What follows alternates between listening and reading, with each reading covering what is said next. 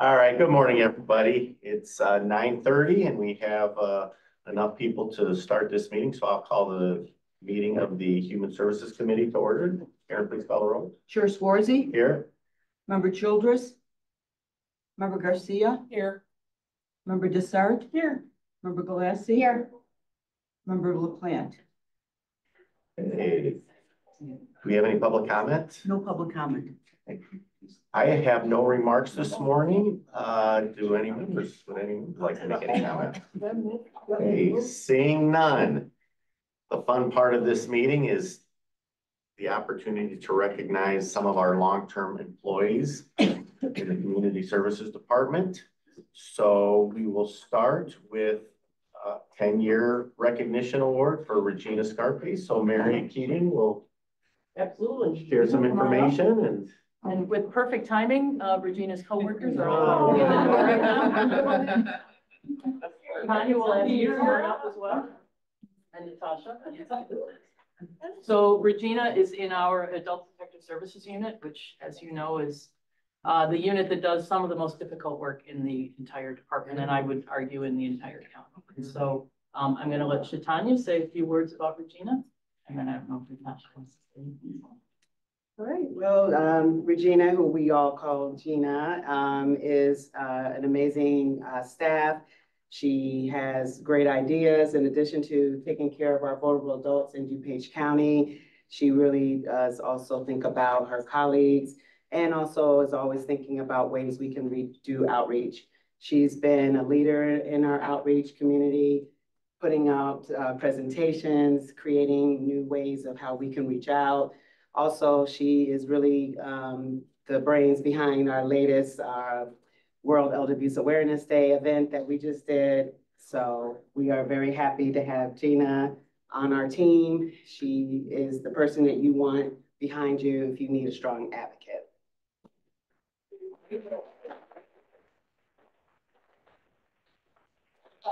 Yeah, I just want to thank Gina for your 10 years here.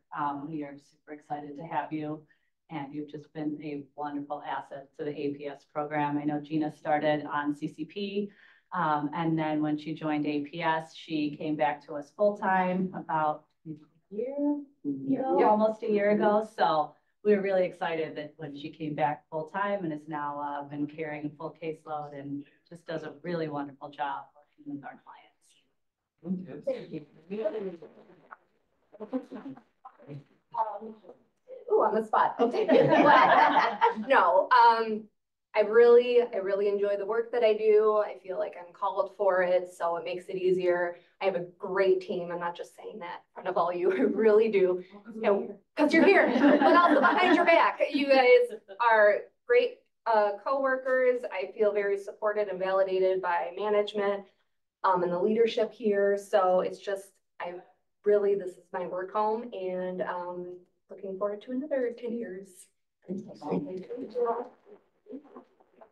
So before we're going to do a picture in just a second, but any members like to make any comments? I just want to thank you so much for your hard work. That is a very tough job that you have, and know that we totally appreciate you for all the hard work you do. Thank you. Thank you for caring for our seniors. That's so important. Thank you. Very important.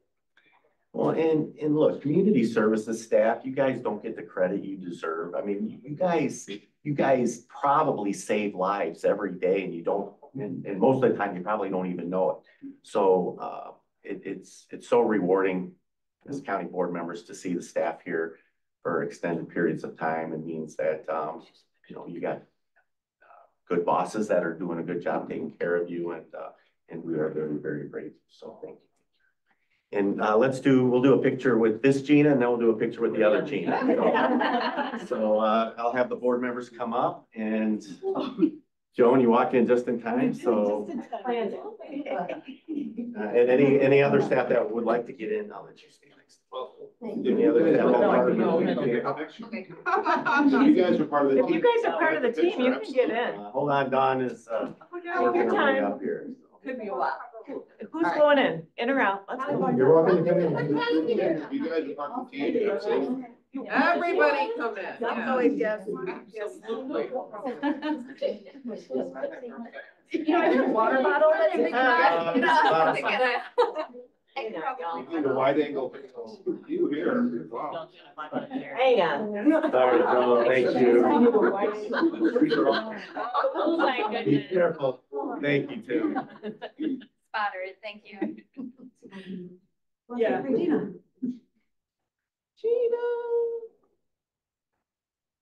Anybody else? Thanks for being here. Is there another picture? There will be shortly, Okay. yes. I'll just hold. Good job spotting.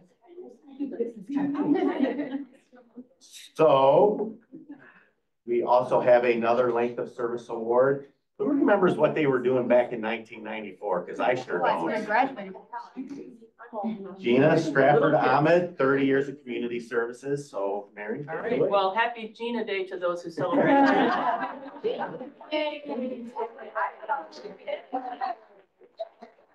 County board proclamation. Right. Gina's one of the few people who's been here longer than me. I think there's only about 4 or 5 others in the department, who have more than 25 years of service. And so, Gina is like the sort of operations queen. Anything that I give Gina, gets done, and it gets done quickly. She has her hands in so many different things in the department. She runs information and referral, which now includes the 211 system. She's running LIHEAP and weatherization. She's heavily involved in all of our emergency management planning. She runs the Community Services Block Grant Advisory Committee. She puts together the annual report for the department. She compiles all the data for that, and then works with our printer and our creative folks over at the health department. She really is somebody that I can absolutely rely on. Anything I give her, she turns it around quickly, and I really depend on her quite a bit for so many things in the department. So thank you, Gina, for everything you've done the last 30 years, and that you'll continue to do, I know. Hopefully never more throw their. I'm not making any assumptions. So thank you.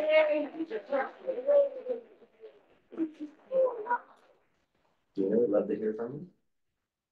It doesn't feel like 30 years, but it's been a lot longer than that, which is funny. In 1991, I came under Margot Schreiber. I don't know if any of you remember Margot back in the day. Jan, you'll remember Margot.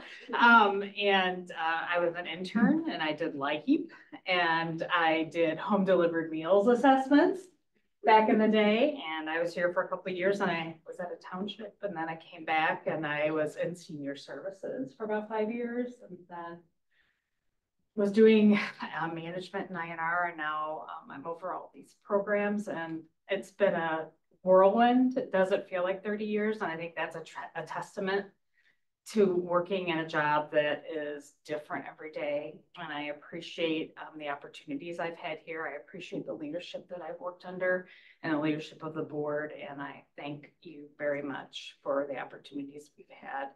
And somebody else in this room who's been here 35, not to name anyone, but you know, I have some really good teammates who are very supportive. Joan and Natasha, and my staff is awesome staff. So you know, thank you all.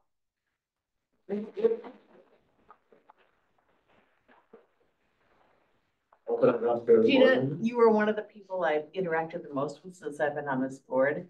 And it's always been a delight and always been fantastic. And I want to say this, I'm not being nice, but when I saw this on the agenda and it was 30 years, I'm like, she's only 40, what the heck? Oh, you're so nice. Not to be nice, I just said, no, 30 years?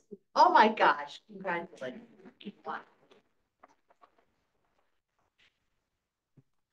Gina, I just want to say that, you know, we've had the opportunity also to work a lot, you know, with the CSBG Advisory Board, and your work is meticulous. Your work is fantastic. You're caring for people. It shows every day. And I'm so happy that you are here, and you are a fantastic asset to the county. So thank you. Yes, please. And just to echo what everyone said, it's just been wonderful seeing you here at all the human services meeting. I can tell that you add value. And I've said this before, but you must just really manage such a tremendous staff because the frequency that we have these celebrations is just obviously due to the teamwork and collaboration that you really develop within your department. So thank you for that. And thank you for 30 amazing years. I really appreciate it. And I'll say it again, I mean, you've saved lives in 30 years, the lives you probably saved and helped. I mean, you can't even count. And I hope all of community services gives that some thought from time to time. And you know, a job is a job, but the things you guys are doing and your years of service, you have probably made so much difference in so many people's lives, not just the people that reach out to community services, but their families and their friends. And that's so gotta be so gratifying, and we are so grateful. So thank you, thank you. Do a quick photo.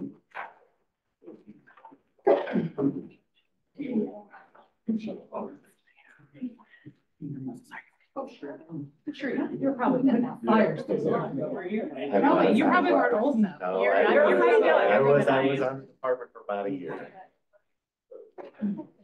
You guys want to? Anybody else say? A photo.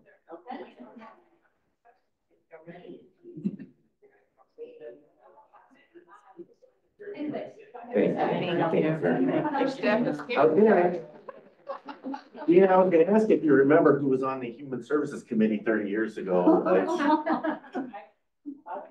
Yeah, Bob Schroeder, definitely. Probably a tombstone. Gwen Henry. Oh. Was she? Wally Brown. Was Linda Curso? That's pretty good. Yeah. Pretty good memory. So, all right, thank you again. On to the agenda items. I'll take a motion to approve item 2259, the Human Services Committee regular meeting minutes from Tuesday, August 6, 2024. So moved. Second. Any discussion? All in favor, say aye. Aye. Opposed? Thank you.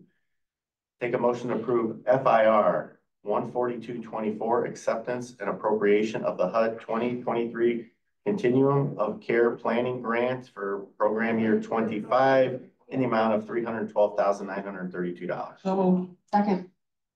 Any discussion? All in favor, say aye. Aye. Opposed? Thank you. Take a motion to approve FIR 14324, acceptance and appropriation of the HUD 2023 Continuum of Care Homeless Management Information System Coordinated Entity Grant for program year 25 in the amount of $80,000. So moved. Second.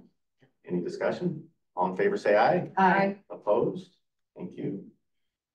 Take a motion for FIR 14424, acceptance and appropriation of the HUD 2023 Continuum of Care Homeless Management Information System Grant, program year 25 in the amount of $188,556. We had a motion and a second. Any discussion? All in favor, say aye. Aye. Opposed? Thank you. I'll take a motion for FIR 14524, acceptance and appropriation of additional funding for the ILD CEO Community Services Block Grant for program year 24. And it is going from $1,196,614 to $1,274,833, an increase of $78,290. Second. Okay, any discussion? All in favor, say aye. Aye. Opposed? Thank you. Take a motion for 2260, recommendation for the approval of a contract purchase order issued to Direct Supply Inc. for Jordan's replacement bed parts for the DuPage Care Center for the period September 5th, 24 through September 4th of 25 for a total contract not to exceed $15,000. So moved. Second. Okay, any discussion? Roll call, please. Member Garcia, Aye. Member Desart, Aye. Member Galassi. Aye. Chair Swarzy. Aye. Thank you. I'll take a motion for 2261. So moved. Community Services Manager to attend the National Adult Protective Services Conference in Albuquerque, New Mexico from September 15th, 2024 through September 19th, 2024. Expenses to include registration, travel, lodging, and per diems for approximate total of $2,540. We had a motion and a second. Any discussion? Yes. Carrie. What's the threshold? I thought we What's the materiality threshold? 2,500. Oh, so it just exceeded that, I see. Yeah, Okay, once it's over 25, it has to come to parent. I remembered it being 3,000, so that was my question, thank you. Thank you, good question. Roll call, please. Member Desart, Aye. Member Galassi. Aye. Member Childress, Member Garcia, Aye. and Chair Swarzy. Aye, thank you. Take a motion for 24-22-62, Community Services Case Second. Manager to attend the National Adult Protective Services Conference in Albuquerque, New Mexico from September 15-24 through September 19-24. Expenses to include registration, travel, lodging, and per diems for the approximate total of $2,681. Motion is second. Any discussion? Roll call, please. Member Desart, Aye. Member Galassi. Aye. LaPlante, Childress, Member Garcia, Aye. Chair Swarzy. Aye. All right, thank you, everybody. We have no residency waivers, but I will turn this over to Mary Keating for Community Services update. Just one quick thing. I want to congratulate Lisa Snipes, our homeless continuum of care planner, as well as Joan Fox, who oversees Lisa's work. We received an award of excellence from the National Association for County, Community, and Economic Development this week in the category of homeless assistance coordination. Lisa, over the past year, has done an amazing job putting together a lived experience advisory committee. One of the things that HUD really wants communities to ensure is that individuals with lived experience of homelessness are sort of involved in the planning process, that their perspective is taken into account when we're working on ways to do outreach, ways to provide services. And so Lisa got really creative with putting together this advisory committee. In addition to putting out a call through all the agencies that we work with, she put up flyers in laundromats, in train stations, post offices, coffee shops if they allowed it. So she really sort of got out into the community. We now have 5 individuals who serve as our lived experience advisory committee. Lisa took 2 or 3 of them down to the Illinois conference on homelessness. It was a really valuable experience for everybody. So I'm really proud of the work that Lisa does. And so I just wanted to let you know that that's been recognized nationally. So. Great job. Thank you. Thank you. Yes. Any questions for Mary? Okay. On to our DuPage Care Center update, Janelle. Good morning. Good morning. My PowerPoint will be on, and may I sit here? Is that okay? Yeah, please. My PowerPoint will be up on the screen. I provided 2 other pieces of paperwork for you. One is a snapshot for the budget, and the other is a reminder of how the care center is funded. Right? We've had some changes over the last couple of years, and it continuously becomes more and more complex on how we're reimbursed. I won't even get into that because it's very deep. So I'm going to go ahead and present our request for the 25 budget for the care center. So you all recall from previous discussions that we really strive for a break-even budget. And so we were able to achieve that yet again. So you can see our top revenue, patient care, non-patient care would be like revenue from the cafes, revenue from cleaning other areas in the county. And then you see that we are going to apply the Kenneth Moy Fund this year. So that money that's been sitting there for many, many years is actually going to be applied to the construction project in 2025. And then we are utilizing a small portion of our fund balance that we have. So there's our revenues. We'll talk a lot more in detail about those and expenses as we go through the pages here. But then you can see our expense budget, what are our personnel, commodities, contractual, and capital. So the next slide just tells you that I have that detail for you. Next slide. Who's driving for me? Thank you. All right, so our revenues continue to be impacted by, in 2024 by the ongoing ability to accept admissions during COVID. So there are times when we have enough people down on our COVID area, we still bring them out of their units and bring them down. We are very conservative in how we approach COVID. And Deb Birdsall, she's a PhD. She's with an Institute of Medicine and a grant funded with IDPH. We work with her a lot, and she really recognizes the care center and how we approach that for COVID. So 2025, we are projecting an increase in our ability to accept. However, now we are down 2 units for construction, which is about 72 beds. In 24, our occupancy was 88% based on 294 beds. Those include the construction beds when I say 294. In 2025, the budgeted occupancy is set at again around 88%. This would be a stretch goal. We're assuming no additional restricted admissions and ongoing hiring to care for residents. So our hiring has improved greatly with our changing and contracted wage adjustments. We still struggle a little bit on CNAs, but we're still using a consistent staffing with our agencies for the most part. The rates by payer are varied, and we'll go through those. We anticipate higher rates for Medicaid and private pay and stable rates for insurance and Medicare, and I will provide more details. This budget does not include the previous year's $2 million subsidy that the county provided the care center. Okay. Next slide. So you can see our percentages by payer mix, and we like to keep our public aid high, at least over 70%, because that improves our Medicaid rate reimbursement, but also as we are the safety net for the county. The little shift there you see in the 9% is because we're seeing more people that are in spend down, meaning they're private pay, but they have very limited assets. And then we provide them a place to come and we convert them, they're guaranteed a bed when their funds run out. Insurance, again, 2% and 5% Medicare kind of in line. Next slide. So you look at our per diems and how things have changed. So in 2022, you can see our Medicaid rate was $213. And now there's been a lot of changes in how we're paid. We're paid based on the actual resident themselves, their acuity, their needs. So it's that portion is different and been a long time coming. There's other components to it. There are many components which I provided to you that really drive that rate, and everything is dependent. So it's based on our staffing, and we get an incentive. It's based on that case mix. It's a patient-driven payment model now. So it's based on the acuity of our patients.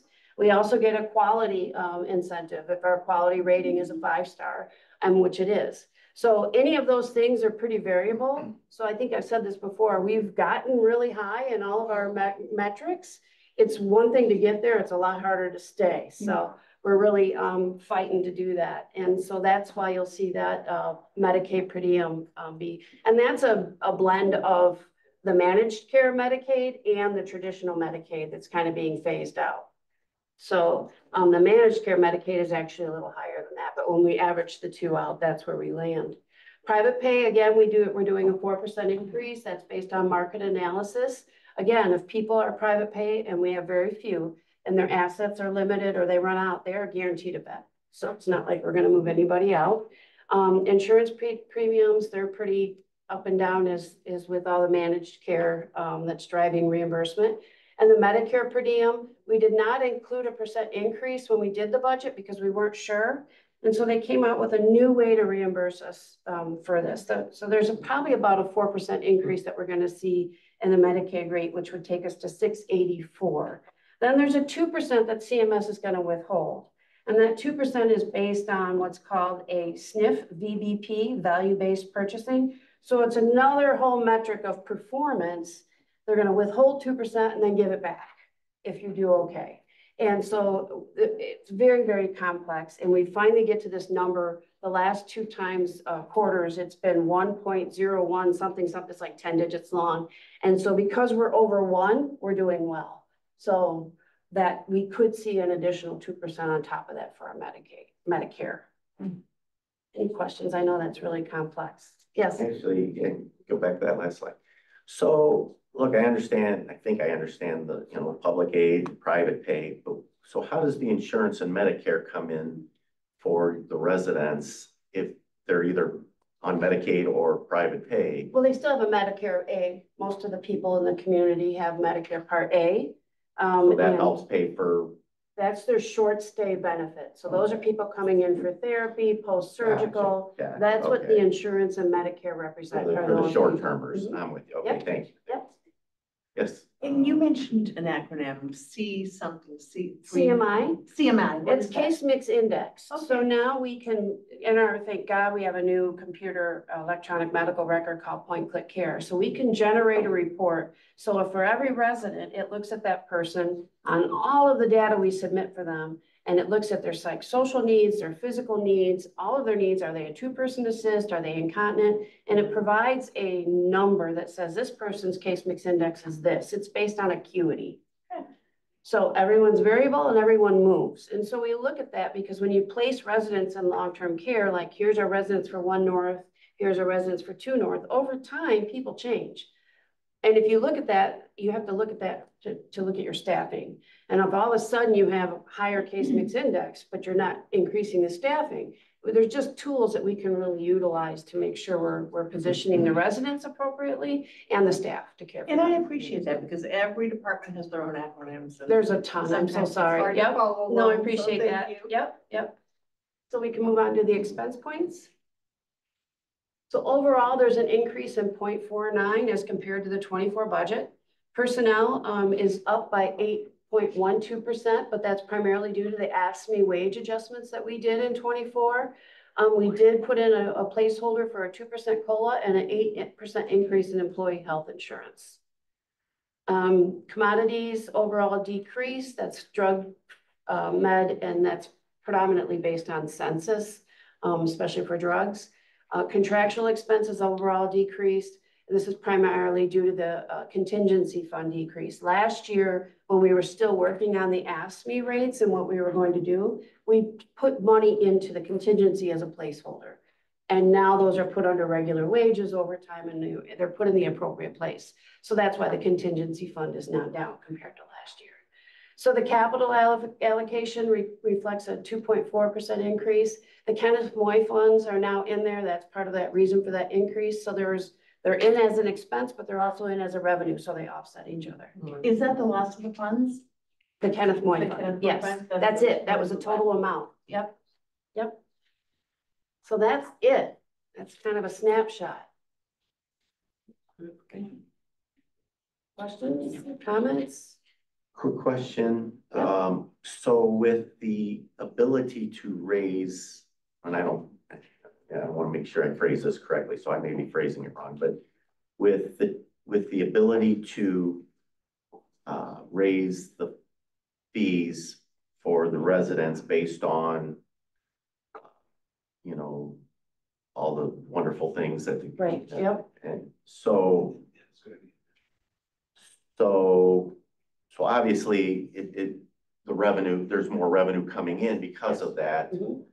So when did that kick in? Did that kick in 2023 that you were able to? There's been many different things. So like the Medicaid rate reform came in 2022, I think it was, and that was very impactful, especially for county entities. Leading Age is our state nonprofit association, and they did a lot working directly with HFS at the Springfield level and really fought for county facilities because we do care for the indigent, the most vulnerable at high percentages.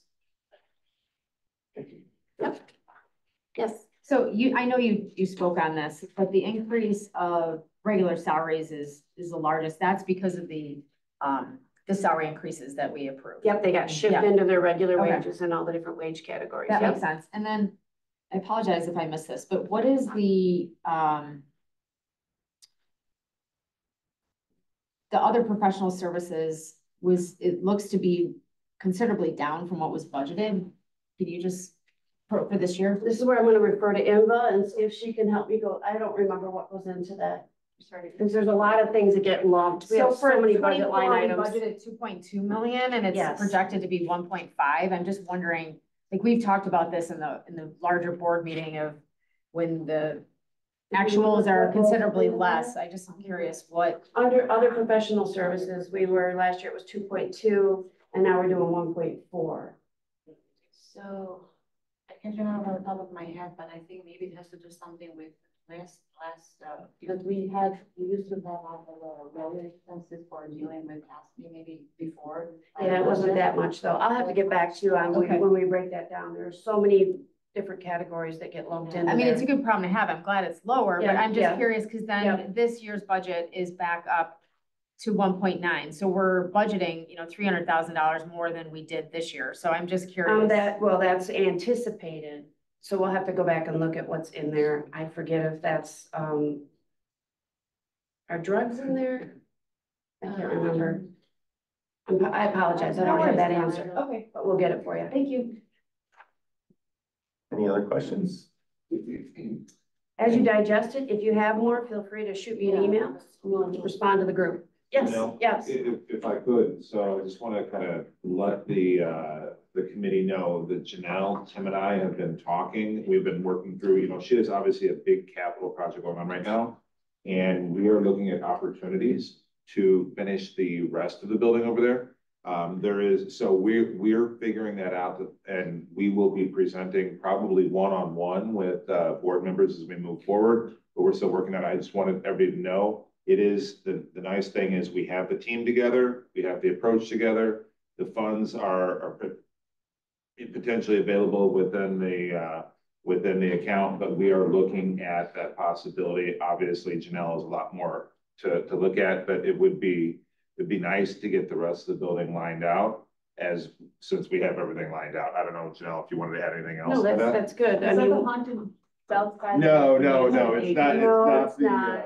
No. not that one, but there are portions, if everybody remembers, there are portions with this project we're doing right now. I mean, it's a $31 million ARPA project that had to be downsized a little bit to account for, obviously, we were going through the increased construction costs, everything. So it had to be downsized to fit that. And we have an opportunity to finish the rest of the facility and make all the rooms. Well, you don't mean the rest of the Well, facility. except for the south wing, Gotcha. except for the south wing. Occupied space. Yeah, occupied space. So, but Gotcha. what we want to try to do is touch every resident's room, every resident's living area, the nursing stations. And I think we might be able to present an option that will do that. And we're hopefully within the next probably 2 to 3 months coming before, and I think it makes sense to maybe meet individually so we can have a real back and forth discussion like we've done for other big projects. Have we ever done a cost analysis of how much it would cost to have that south wing?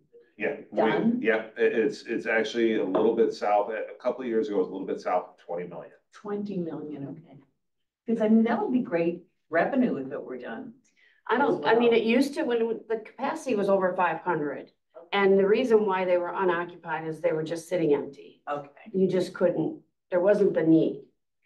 So And if then you have we're, to get more staff too. we'd have to get more staff, of course. Well, yeah. Yeah, one goes with the other. So, yeah, so once we're done with the construction project, if we're fine, we're sitting there with a waiting list, then, then I'll come and ask. Well, I mean, there are grants available too through the Yeah, state of yeah, Illinois, yeah, federal government, yeah. whatever. They have been pursuing a lot of different options for that space, so thank you. Mhm. Thank you. Any other questions for Janelle? Thank you very All much. right, Janelle. thank Appreciate you. it.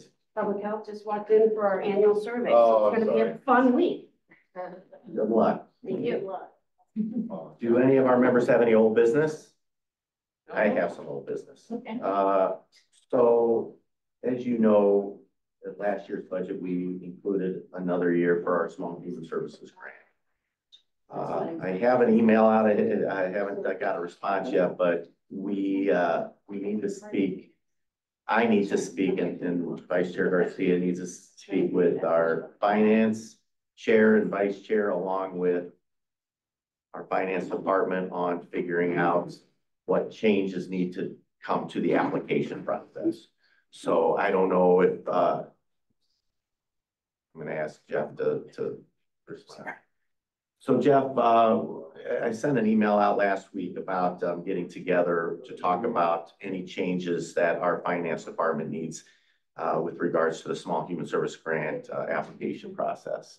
So let's get that set up and that way we can start moving forward with this. Yeah, I'll forward that to Mary Catherine and we'll start working through it. Okay, sounds good. Thank you. Yes. Can you remind me what the timing will be when that will?